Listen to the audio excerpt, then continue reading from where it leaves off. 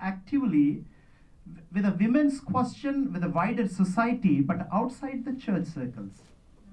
People like Medha Patkar, who has been leading an intensive struggle on the question of anti-dam struggle in the interest of women question and ecological question, which combines interdisciplinary.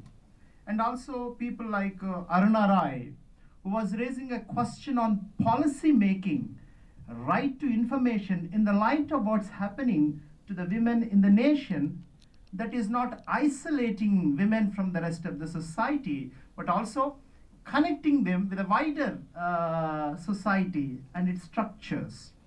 And very much with V. Geeta, who has been working on the question of anti-Brahmin movement, or writing history from women's perspective.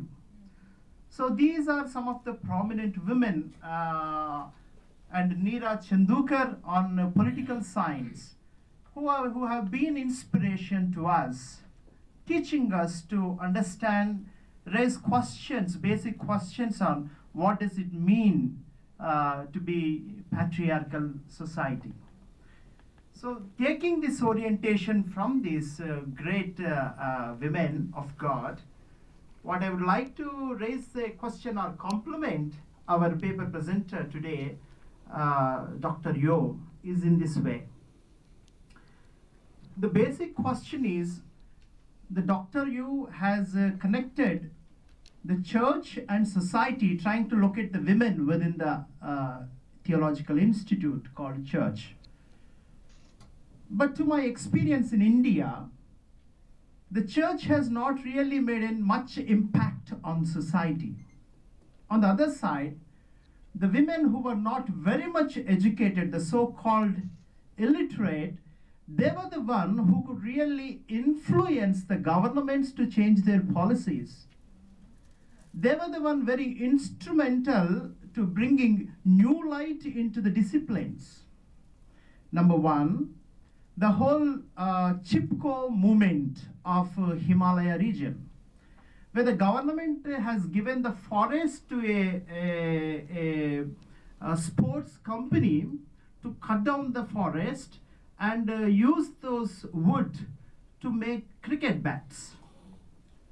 So it was the women who have connected the trees with the wider economy of that hilly region. They went and they embraced the trees and they said, first you cut us, then only you can cut the tree. So the movement was called as Chipko movement. Later, consequently, with the government policies on building big dams, the women, particularly mentioning to Medha Patkar, one of the daughters of a farmer trade unionist from Bombay, and she was a professor at Tata Institute of Research Sciences. She left her research work and she joined the tribals of Narmada Valley. Narmada River is a very lifeline river to the nation. And by building number of big dams, they are submerging the whole region, the forests and the tribals. And she could speak to these issues to the tribals and bring an awakening among them. And today, this particular movement has raised women's issue, connecting with the rest of many issues.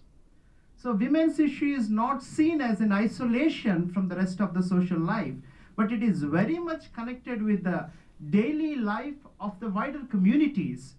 So raising women's issue has to be within the very question of what is the nature of development, what is the nature of policy, and what is the nature of governance, even what is the nature of judiciary.